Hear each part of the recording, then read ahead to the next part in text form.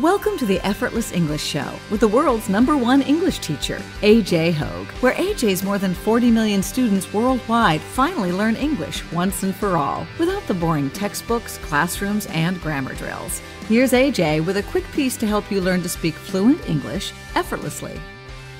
Hi, I'm AJ Hoge, the author of Effortless English. Learn to speak English like a native. And the father of the Effortless English system that trains you to speak English fluently, speak English confidently. You speak English powerfully. You think in English. You speak English effortlessly. When you commit to my VIP program at effortlessenglishclub.com, go there and commit to my VIP program at effortlessenglishclub.com, effortlessenglishclub.com. Well, I'm back home. That's good news, I guess. It's good news because I'm back home and I have my good internet connection. This weekend, I can do our next live show, continuing our book club, the video. So that's good. I'll be doing more shows again. Back to my normal schedule. So that's the good news. The bad news, only bad news for me, is that I've been on a tropical island. We went to Guam, the tropical island of Guam, which is in the South Pacific. It's, I guess the nearest country is the Philippines, probably. South of Japan and east of the Philippines. Little small island of Guam. Guam is an American territory. Anyway, we went to Guam for a couple of weeks. Just a nice vacation. Just, what did I do? Not much, honestly. Let's see. We went to the beach. We swam in the ocean. We snorkeled and looked at the fish. I don't know, went for some walks. I did some exercise. That's about it, really. Not much. It was just, it was a real vacation. Just go and relax, and enjoy the sun and the warm water and the warm weather. A break from winter. But today we come back and it's right into winter. It's not super cold here, but it's a cold, rainy day in Japan, in Osaka, Japan, with kind of, gray skies, clouds, and kind of a medium rain coming down. Not super heavy, but not more than sprinkling. Sprinkling, we say sprinkling in English, is when you have kind of a very light rain. Pouring is a very heavy rain. Pouring, we say, it's pouring outside. It's raining very, very heavy. Well, tonight here in Osaka is kind of in the middle of that. I guess we just call it a light rain or a medium rain. So anyway, back to the cold and the rain. Oh, but at least I get to come back and talk to you. Get back on the podcast. Get back on the show. Start doing more shows again, more podcasts. So that's good.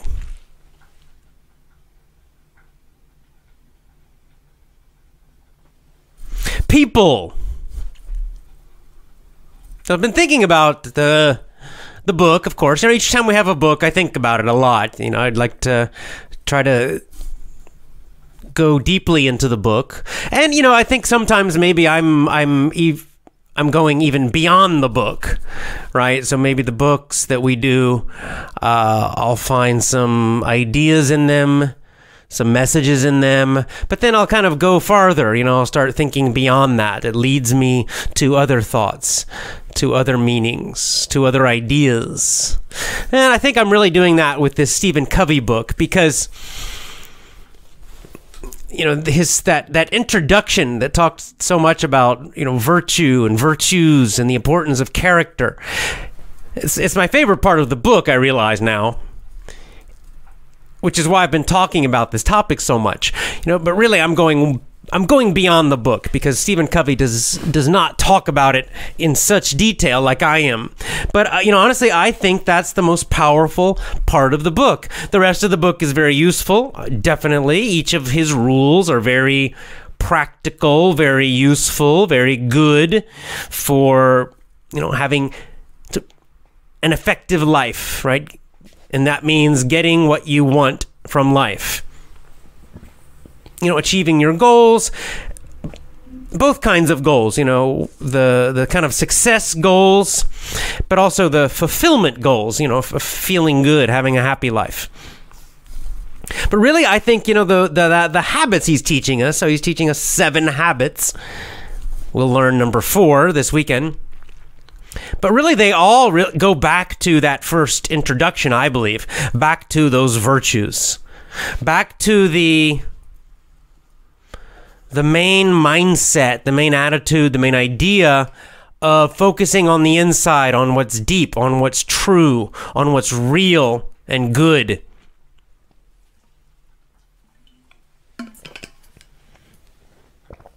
That's important, because really that goes against almost the entire modern world, which is the exact opposite of that.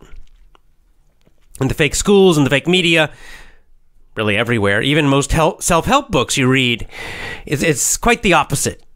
It's a big, big, big focus on the performance skills and things like virtue, honor, truth. I don't see people talking about those things very much. Not in schools, not in the media, not in self-help books.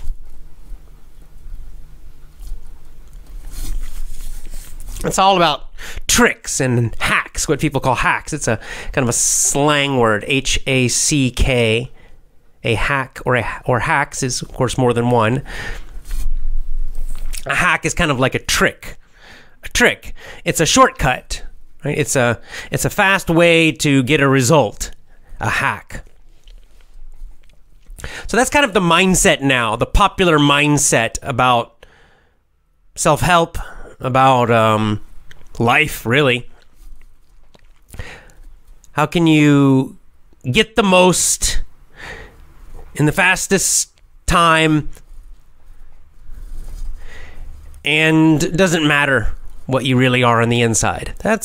People don't say it exactly like that, but that's really what our modern cultures around the world are teaching us, this kind of globalist culture. That's what they're pushing.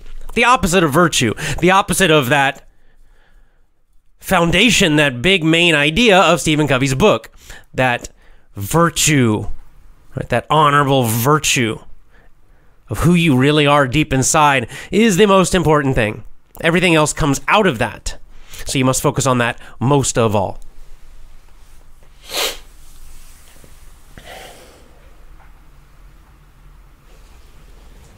Another idea I've been thinking about connected to this is, I'd say it's another modern, and by modern, really, I'd say the last, 200 or more years. Maybe even older than that. This may be just a general human nature problem or mistake. And that's this. Oftentimes, we as people, we forget, we get lost. We forget what's important, right? We get our priorities mixed. We forget what's most important, what's truly most important. So we'll focus on something that's less important. We'll put something that's less important at the top. And that causes us to neglect, to forget about, to not take care of what's most important. And the main example of this, I think, for humans, maybe this is, actually, I think I could probably find examples of this from most of human history. So this may be a general human nature problem. In fact, it's a problem that certainly that Buddhism has taught about for thousands of years. The problem is this. We get too focused on symbols and words and systems. We start to think they're real. We start to believe that ideas and symbols, like meaning words, and systems, rules, organizations, that kind of thing. We start to believe those things are real. But they're not. They exist only in our minds. But what happens is we start to put those things above. We become focused on these symbols or these systems or these organizations. We become loyal to them. We serve them, forgetting that it's people that are most important, right? These systems are supposed to serve and help people. Which people? Your people. So, for example, let's say you have I'll give you an easy example. Let's say you have a business. You have a business. And in your business, you make policies. You make rules, right? For your organization. How do you want everybody to act? How do you want them to do things? So you'll have all these policies or rules for your employees, about everything. All these different rules. And maybe when you make the rules at first, starting out with your business, maybe they're useful. Usually in the beginning, we understand that, okay, we have some problems in the business, so we need some systems, we need rules, so everybody knows what to do in different situations. Right? And this will help our business be better. This will help us have better customer service, for example. Take care of our customers more. It will help us make better products. It will help us make more money. All the things businesses need to do. But what happens, and this is very, very, very common, I'd say almost all businesses, this happens as they grow, especially when they grow. Something happens where eventually, the system, the rules, right? The corporation and all the policies and the rules and the procedures and the paperwork becomes the most important thing. They forget about the real purpose. And so this is why it's so frustrating sometimes when you have a problem with a big company, right? Because you go to their customer service and they don't help you, right? And why? Because they have all these rules they must follow. They have all this paperwork they must do. They have to call their boss. Their boss has to talk to somebody else. It takes forever. It takes a long, long, long time. They make you wait. They make you argue. Or they say, oh, I'm sorry, I can't help you because, our rules say that I can't help you. Even when they're wrong, even when they should help you. Even when it's stupid, when it's bad customer service, when they are going to lose you as a customer. Maybe you're a very good customer, but just because of their stupid rules, their company rules, they don't do the right thing. The customer service gets worse. They worship the rules. They make the rules, the system, most important. And the real purpose, what's really important, the customers, the real people that buy the products, they become less important. I think this happens, any very large company I can think of, this seems like it's always the case. This always happens. Another great example of this is government. Governments are famous for, they don't serve the people, they hurt the people. They treat the people badly, right? We create a government, any government, doesn't matter if it's a king or a democracy or something else, but the government is supposed to serve the people, right? The people are supposed to be number one, the real people of the country, of the nation. That's what's important. But then what happens? It's the system of the government, the constitution, the laws, the bureaucracy, all of that grows bigger and bigger and stronger. And then people actually start to think that it's the government system that's most important. It doesn't matter if the government system is now hurting the people. And so people will say, oh, democracy is so important. No, it's not. It's not important. What's important is that the nation, the people of the country, are free and happy. Now, democracy might be good, but I'd say now, around the world, most democracies do the opposite. They are super corrupt and they're hurting the people. Now, unfortunately, so are other kinds of government. They're usually also hurting the people. So I don't know what the answer is, but I think part of the problem is the answer is not a system.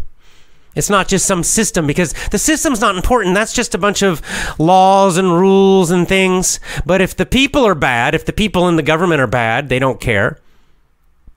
And if the people in the government, if they're not focused on helping the country, really, truly trying to do the best for everyone in the country, then it doesn't matter what the system is, because it's still going to be a bad government. It's going to fail. Just like in these companies, right? The employees become kind of separated from the true purpose. The people, the customers. The customers should be the focus, the number one total complete focus of any business. But as the business gets bigger, they almost become annoyed by the customers. They don't want to deal with you. Right? It's kind of strange. So people first. People first. When we were reading Animal Farm, we saw this, right? What happened? How did the pigs get so much control? They got the animals. In the beginning, the animals had a nice idea, right? They were focused on, the creatures. They were focused on each other. They wanted a new system that was going to make them happier, to give them a better life for all the animals. That's what they wanted. But then the pigs created this, Marxist communist system with these different rules. And of course, the rules started to change. And eventually, the animals just focused on the system and worshiping the system and following the system. And they forgot about the original purpose, which was a good, happy life for all of them.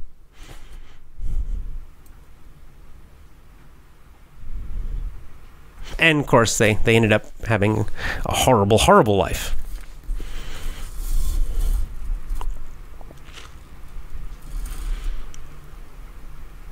Schools are this way. Schools. What's amazing about schools, of course, school, what's the purpose? Education. And if you really think about it, what would you want? What would you want for your child, really any child, right? What would you want for any child in terms of education? Well, you want them to grow up, to have what they need to grow up, to have a happy life, comfortable, meaning, they can get food and shelter and all of that, but also, to be happy, right? To have good relationships, to be able to have a good family of their own and raise good children and take care of their families, to be part of a community, to be able to think well, to have good thinking abilities and skills, to be independent and interdependent both, right? And you could probably think of many other things you would want from that education. Well, our schools don't do any of that. And what's crazy about the schools, these fake schools, is that everywhere around the world, these fake schools, everybody knows they're bad. And by that I mean the students definitely know that the schools suck. That's why the students are bored and stressed and frustrated. That's why so many students around the world just hate school. Even the ones that get good grades are usually bored with the school, don't like it. That's what I was like when I was young.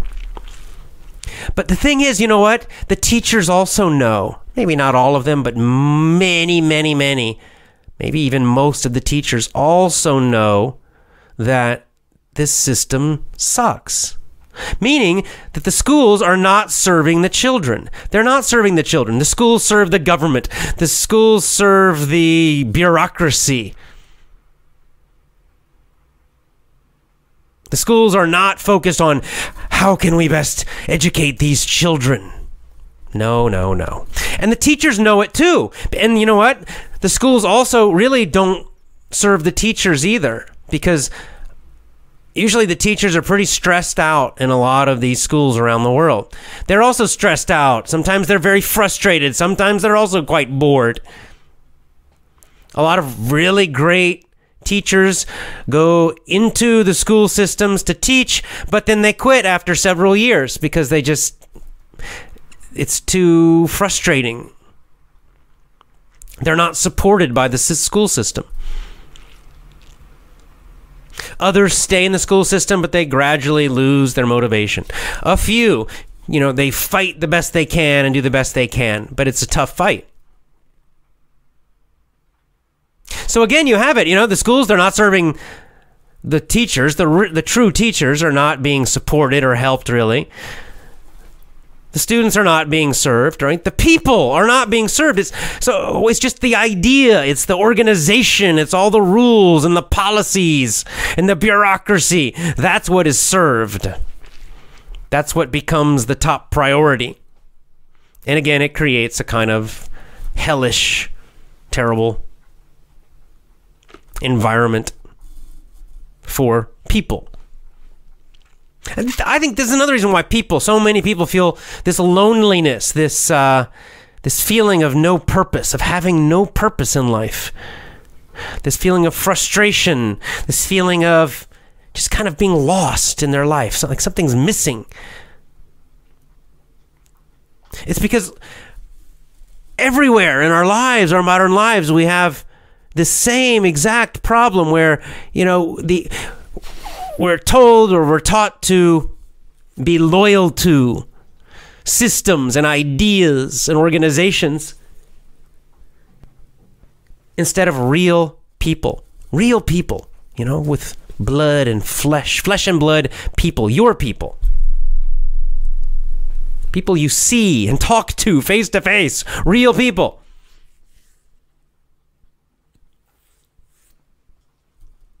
Don't be loyal to capitalism. Don't be loyal to democracy. Don't be loyal to Marxism. Don't be loyal to any ism. Be loyal to people, real people, your people.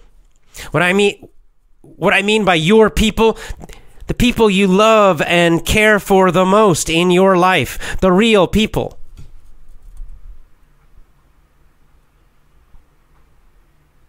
All these systems and organizations we create, they're just tools, right? We create them hoping to help our people, to make our people's lives happier and better. And if they work, if they do make our people's lives happier and better, great. Well, then they're useful tools. But don't worship the tool. Don't be loyal to the tool. You're loyal to the people. It's the real people, right? We're human beings, right? Living human beings, that's what's important. Anytime a system, policies, rules, whatever, anytime it no longer helps or serves your people, destroy it, leave it, or replace it. It's just a tool. This is why I say, leave the schools, homeschool. This is my advice for anyone who really cares about education. For children, homeschool, just leave. You don't have to, I don't think you have to attack and destroy the schools or do anything like that. You don't need to try to open your own school, some big business. That's difficult. You could, but you don't have to. Really, all you have to do is leave. Just take your children out and teach them at home. It's actually quite simple. I'll do some more shows about it. If people ask me on social media about how to do homeschooling, then I'll talk more about some details There are many ways to do it, okay? That's the great thing about homeschooling. There are many, many, many ways to do it, so you can find a way that fits you and your family and your children. In fact, you can even have different systems of homeschooling for each of your children, because each of your children might be different. They have different personalities, different strong points, different weak points, different interests. So, one child, you might use one homeschooling system, maybe something very organized, and maybe another child doesn't need that so much, so you use something more flexible. That's what I love about homeschooling, because it really is focused on the child, okay? People. It's focused on the child. The child is what's important. Not on some system. You choose the system to fit the child. If your child really needs, a lot of very organized, planned work and lots of exercises and tons of repetition, great. Well, then you find a system. There are many out there, or you can even create one yourself. But you find a system that fits what your child needs. The system is serving your child. And if you have another child who's maybe very motivated, right? They're very proactive, very independent, and they don't like all that. They don't want to be told what to do so much, because they're very enthusiastic, they're very interested, they're very motivated. So they'll go and they'll get books and they'll read and research themselves, but you don't have to tell them everything. So that kind of child, you want to give them a lot more flexibility and freedom to explore. And you might, of course, you'll have some organization, but probably much, much less and much different than that first child. So you use a different system, a different approach, a different strategy with your second child, because they are different. The system serves the child. You find a system to fit them, that helps them. They are what's important. The child is what's important. The student is what's important in education, not the system. You'll see teachers, like, let's say, learning to read, and you'll see people arguing about, phonics is one method of doing it. There's basic phonics, and there's just a really huge, big, kind of a very complicated system of phonics.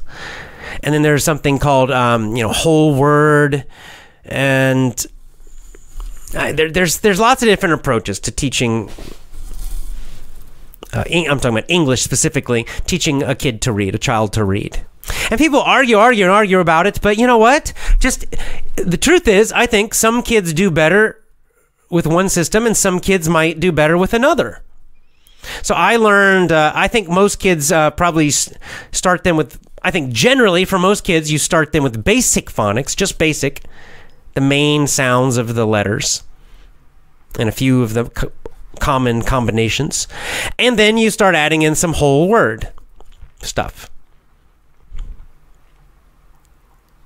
I think that generally works, but you might find one child might really, improve very fast by focusing a lot on the whole word type of strategy, and another child might want to keep doing more of the complicated phonics stuff.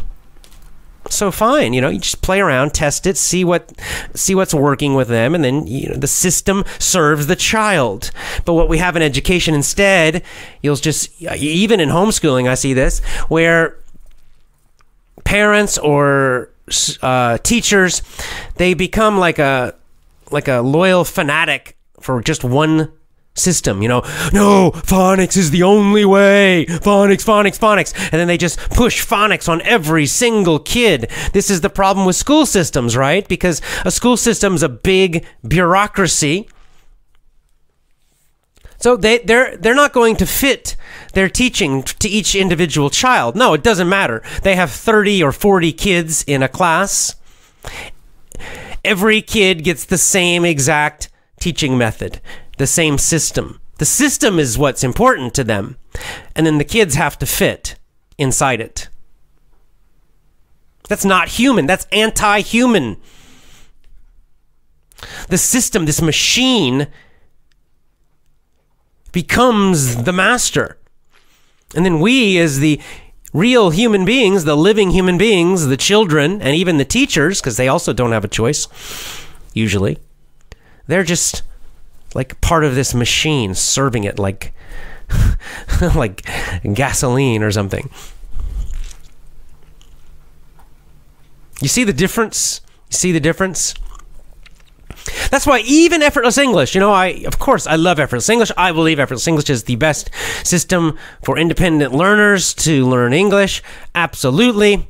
100%, very confidently believe that because of the success of so many Effortless English members. I do believe it is the best for most people. However, if someone comes to me, if they say, AJ, it doesn't work for me, or I don't like it, and I really love memorizing grammar rules, and that works for me, then fine. I don't get upset about that. I'll say, well, it's fine. Maybe if that old system works for you, fine. Use it. Use what works. You're the important person. You're the real human being with the goal of speaking English and learning English. So do what's best for you. That's why I just tell people, try Effortless English. Just commit to Effortless English for 6 months. Really put all your energy and time and effort and commit for 6 months, and then see the result. See the result. Compare the result to the old methods you used in schools and conversation schools and all of that stuff. The old ways, the kind of traditional old ways. I shouldn't say traditional, because really it's just the school way, right? You know what I mean. You compare the results. 6 months of Effortless English compared to 6 years of school. And what happens is most people say, wow, if they really do it, they really follow Effortless English, when they do that, they realize, wow, I improved in 6 months. I improved so fast compared to that old school way.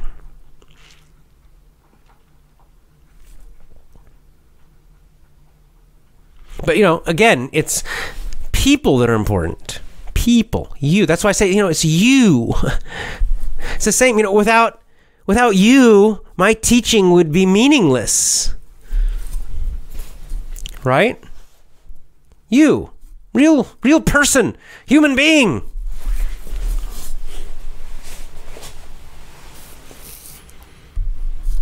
So in your life, it's always good to remind yourself of this, because I don't know, for some reason we're easily tricked. We easily forget this sometimes. And in our modern world, I think we're so... The systems, maybe part of the problem is just size. Our populations are so big, our towns and our cities are so big, our schools are so big. Everything, that it's big, and yet we don't have close connections with people, like a family. So we're just part of these machines, right? We go to work and we're part of this machine, this bureaucracy, this system. You go to school, you're part of this machine, this system. You are serving it. None of these systems are serving you as a human being. None of them really care about your individual needs or wants or who you are inside. They don't care about your virtue or your character. You're just part of the machine. So it's really good in life, in all different parts of your life, to ask yourself the question, who are my people? Who are my people? Think about that. Who are your people? And again, what do I mean? You can think about this in two ways. Who are your people? Number one, your people means the people you care most about. The ones you love and truly care for. The ones you would sacrifice for. For most people, that is your family, maybe a few close friends. So that's one version of your people. Another version, a much bigger version of your people, might be your community or even your nation. We're also your people, and you would like to help and serve them. Or maybe your people includes something a little at a smaller level, big. So your family, that's the closest. And then maybe at the next level, it's some other group or team that you belong to that's meaningful to you. So it might be your job. people you work with, especially if you really, really love your career, or maybe you own your own business, especially in that situation, something like that. Well, then that business and your employees and the team you might also call that your people.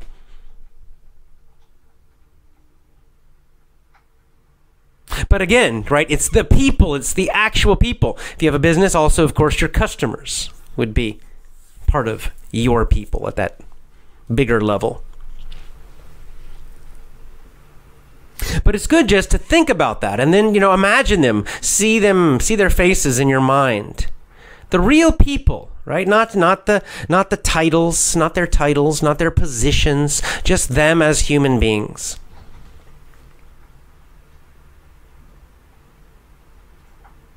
And remind yourself that you are loyal, Loyal, loyal, nice word.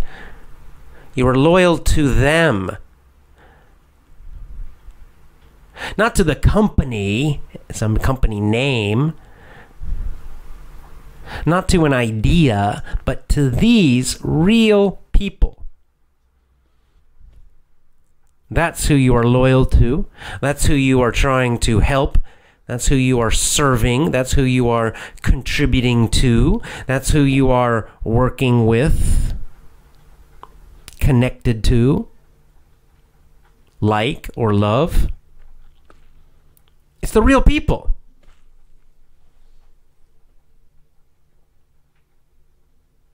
Then, after you think about this, you think about these people, both your close inner circle and the others. Ask yourself, am I, or are we, really serving them, the human beings?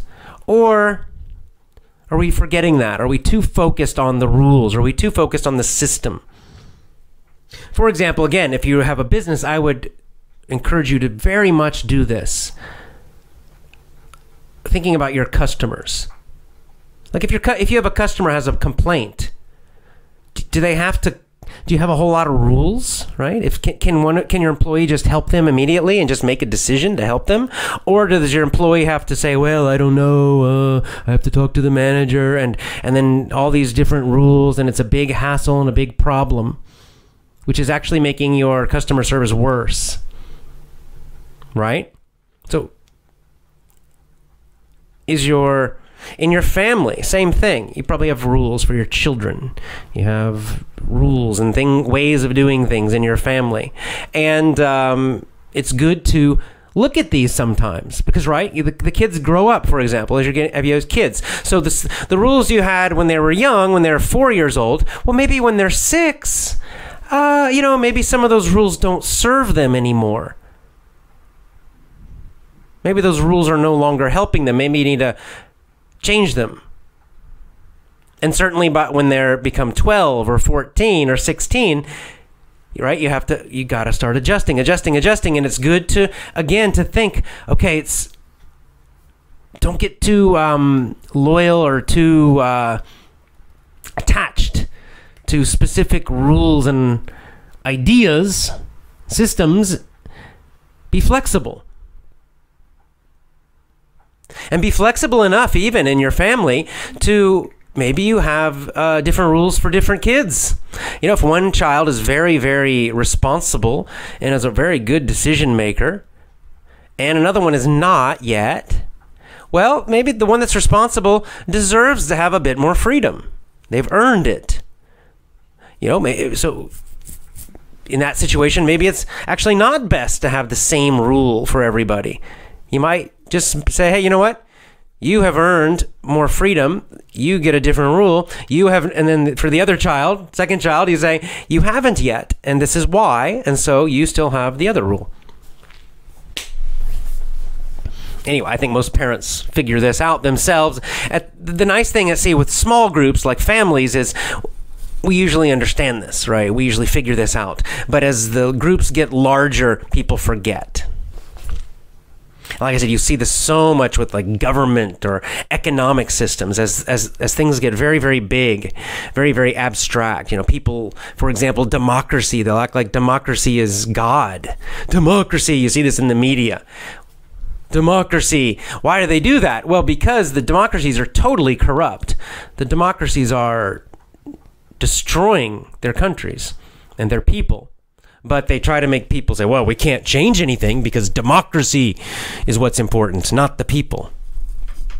You know, for example, we're seeing in several countries around the world, where people are starting to protest now, where these democracies are opening their borders and letting in huge numbers of foreigners. And the foreigners come in. Why do they do it? The foreigners come in and vote. And they vote against the local people. So the democracy is destroying the people, destroying the nation, destroying their history, destroying who they are completely. Well, in that case, forget democracy. The people should change the system, do whatever they need to do to serve their own people. And if that means changing democracy and getting rid of democracy, then you get rid of democracy. If it's a king doing it, well, then you get rid of the king. Don't be loyal to systems and ideas. Be loyal to people, your people. The people are what's important. Real human beings. I think this is one reason why when we look at history, when we look at like Mao's China or the Khmer Rouge in Cambodia, you know, places where they murdered their own people. I was just reading about this, you know, how in China the children, they would get the children to accuse, right, to tell the government about their own parents. So the children would get their own parents killed. Why? For the idea of Marxism, communism. That's just evil. That's pure evil.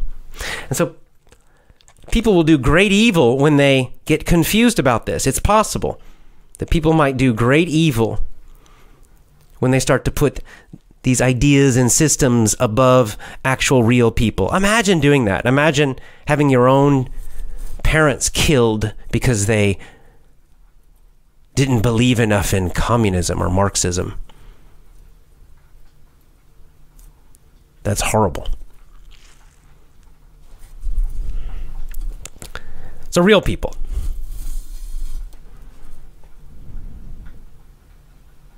Now this connects to this topic that we're moving into with the book now, interdependence, right? We had independence, interdependence.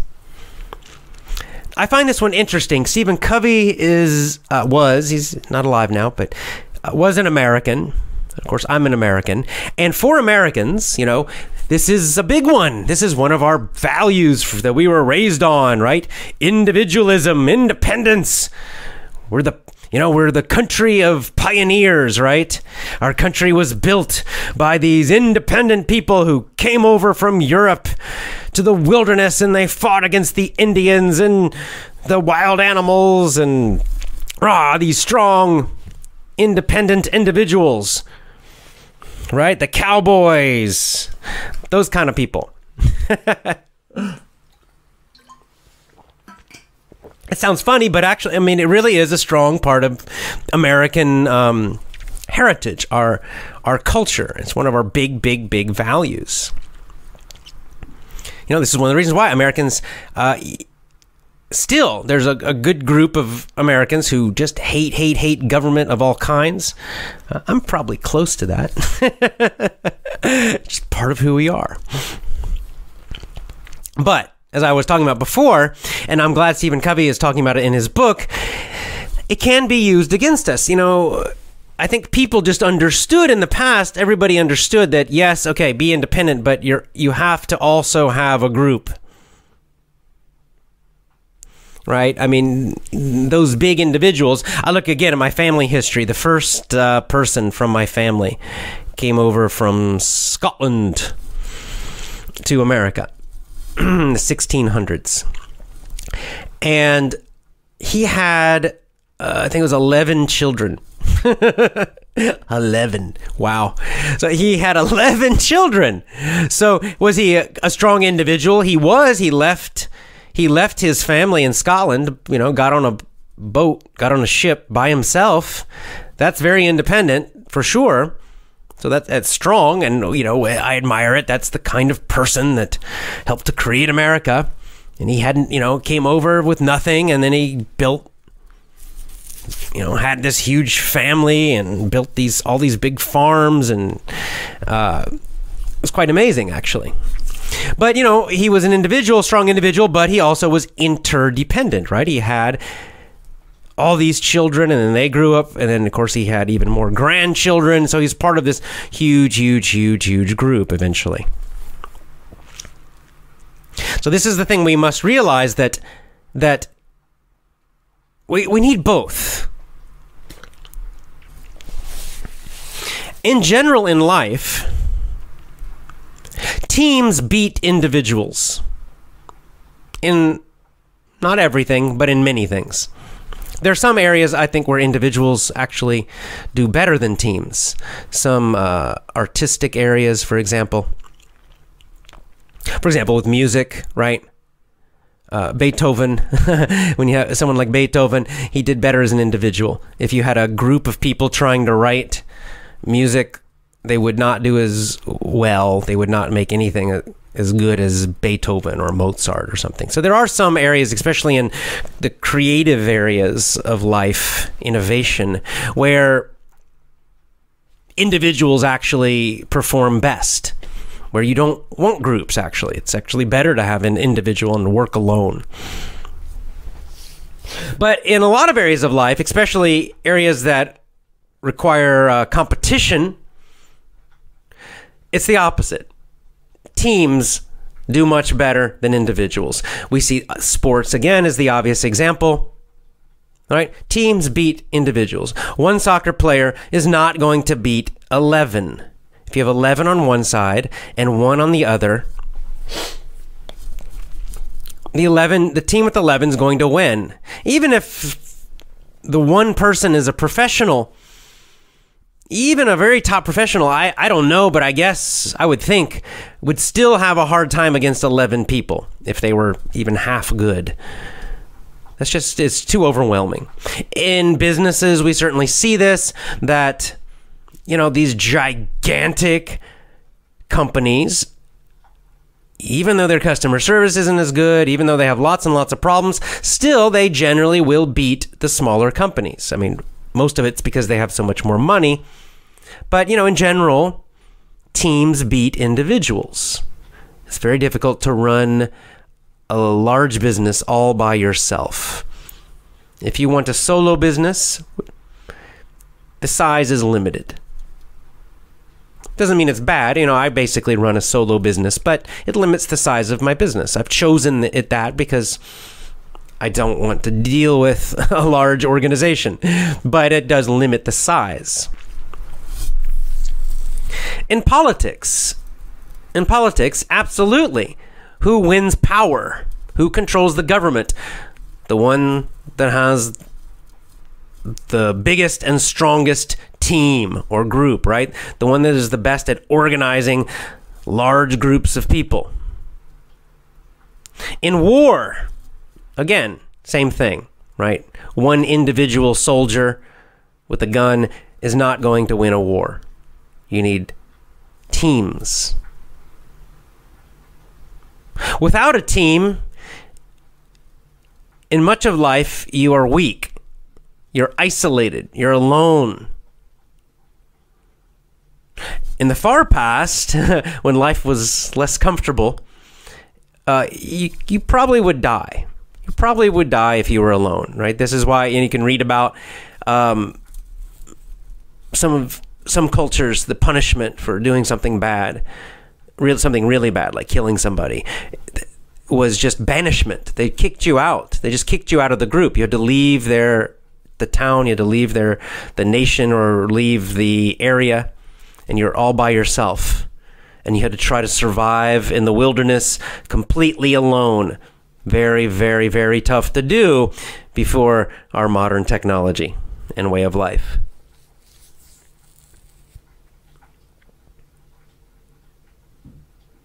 You need people.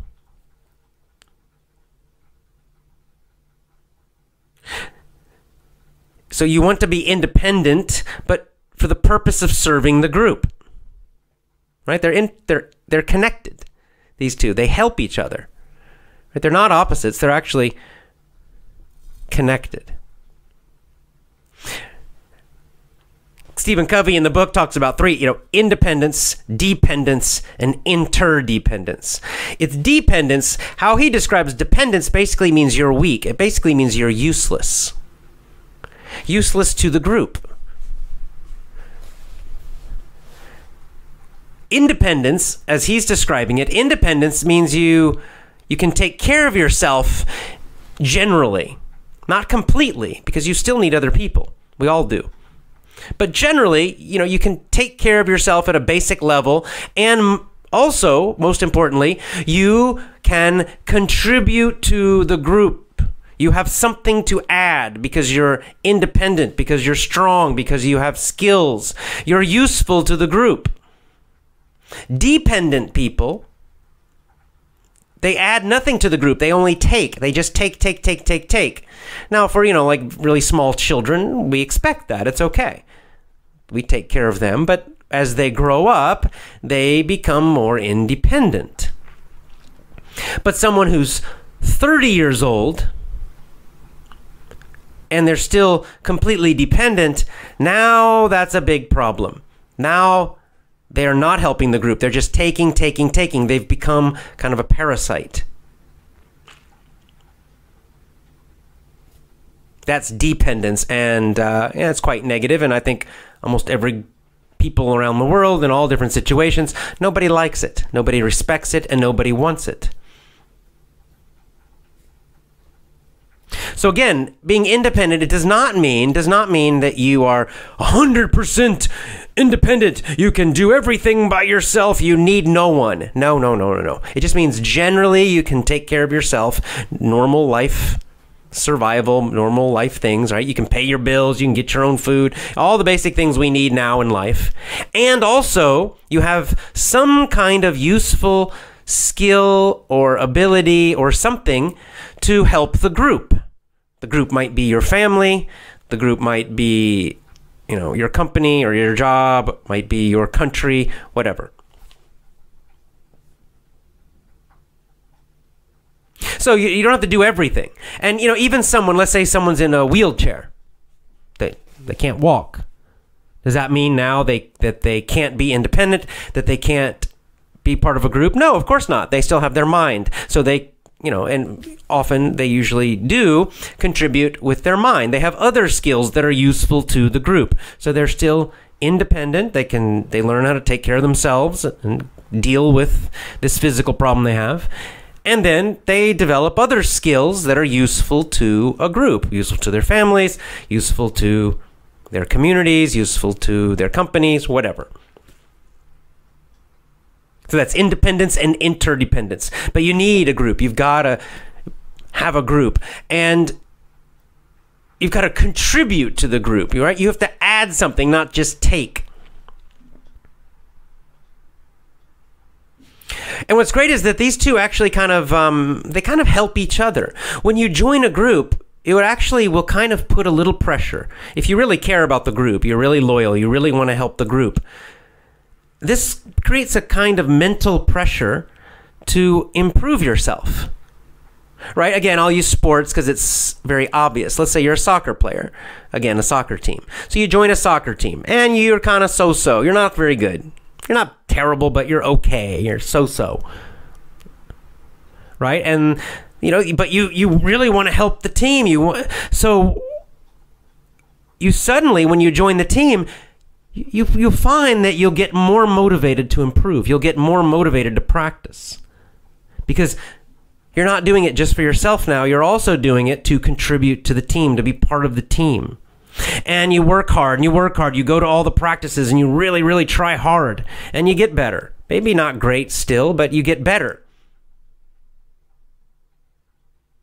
So you contribute more to the team. And because of that, everyone else, all your teammates, everyone else, they notice that you're trying hard. They notice you practice hard. They notice you're improving. They notice you're doing your best to contribute to the group. Even if you're not the superstar, doesn't matter. You will be respected. They will respect you. They will value you.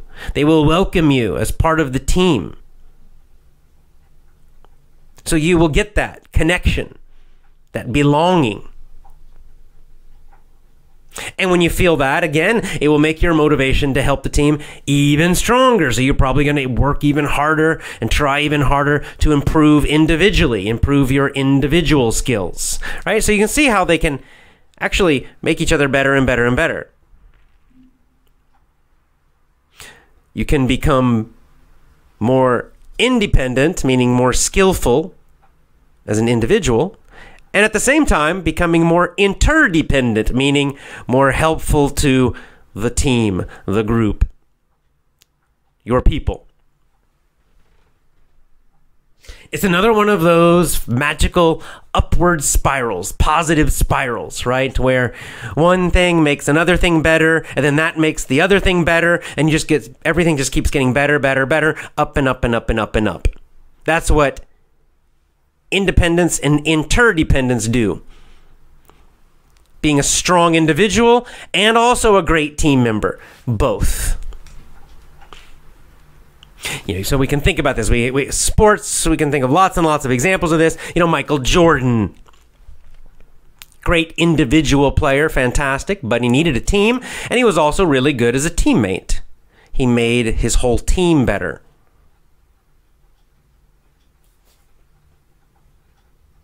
But also on his team, there were guys who were nothing like Michael Jordan. They were not close to as good as him, but they were still useful and important parts of the team. Steve Kerr, he's a coach now. He was on Michael Jordan's team. Not as good as Michael Jordan, of course not, but, still good.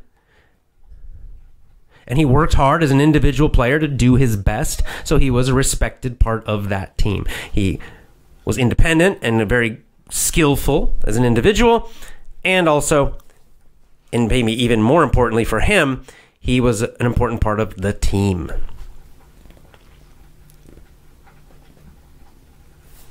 Your people.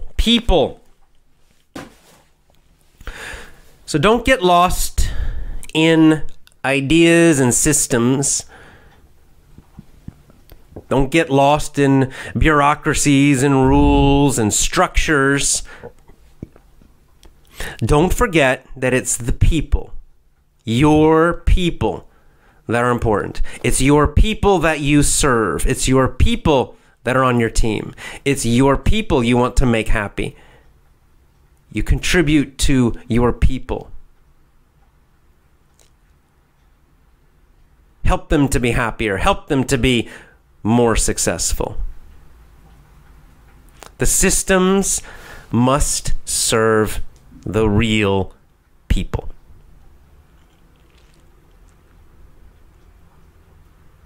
Commit to my VIP program at effortlessenglishclub.com. effortlessenglishclub.com.